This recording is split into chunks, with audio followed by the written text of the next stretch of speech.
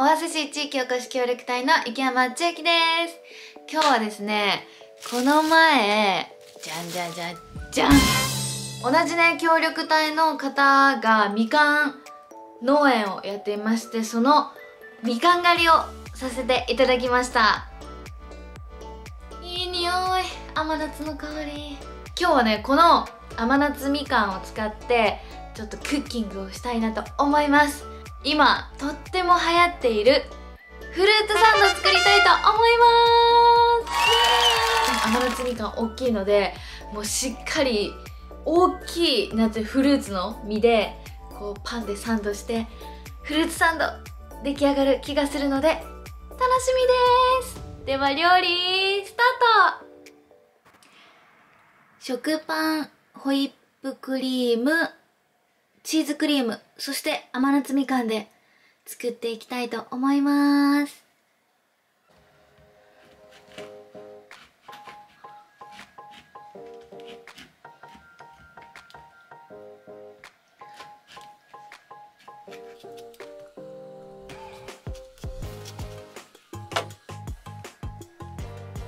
こうやって十字にね包丁で線を入れると剥きやすいです。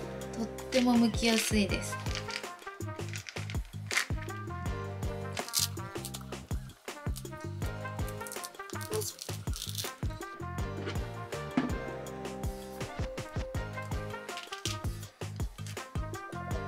剥けました。じ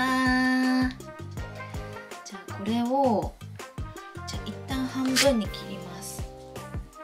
でこれを半分にします。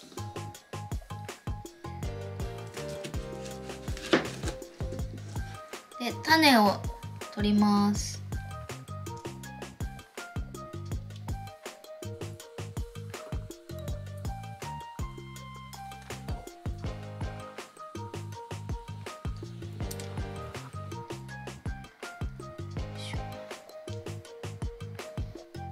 オッケー。そしたら食パンによいしょ、クリームチーズを塗ります。ク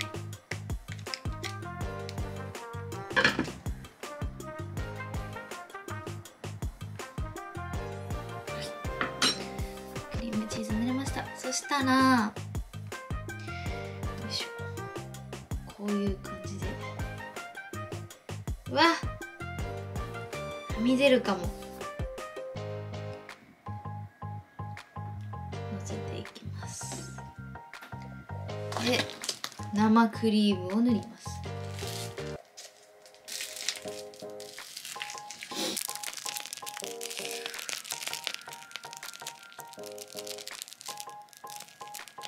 うわっ、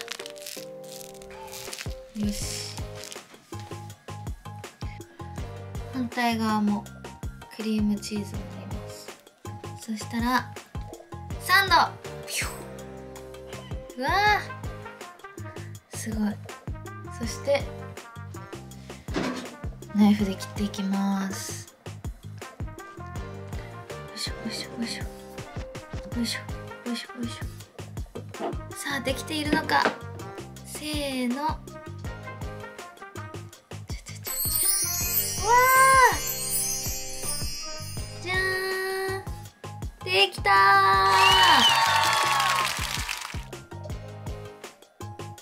じゃーん、完成です。では作った甘夏フルーツサンドいただきます。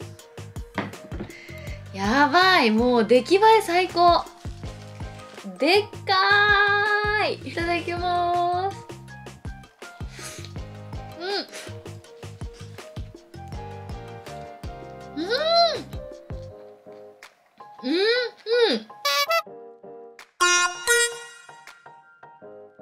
甘夏って本当にジューシーで、今果実が口いっぱいに広がりました。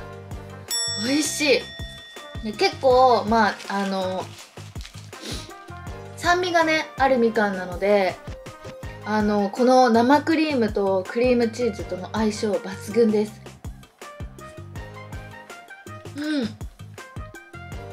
クリームチーズとか生クリームも結構いっぱいかけたんですけど、もう打ち消すぐらいの甘夏の果汁。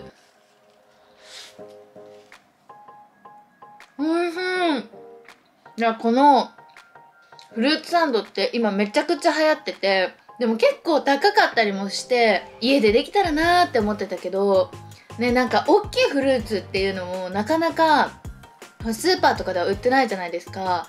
いや、もうこの甘夏をこの前収穫させてもらった時に、もう絶対これ作るってみかん狩りしながら考えてましためちゃくちゃ大きくて、だってこっちからはみ出てますもん。パンよりみかんの方がでかすぎて若干ねオーバーしちゃったんだけど、まあそれぐらいが迫力満点でいいかなと思ってそのままにしちゃったんですけど、美味しい。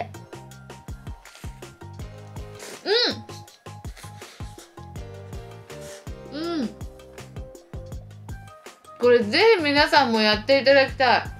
三重でみかんっていう印象ってあんまりないと思うんですけど、私ももともとは全然なかったんですけど、本当にスーパー行くと大体スーパーのなんか前とかにみかんがバーって並べて置いてあるぐらい、三重ってか尾鷲は結構みかんが有名で、もうその中でもこの甘夏みかんっていうのはすっごい有名で、まあ夏みかんみたいな感じで酸っぱいんですよ。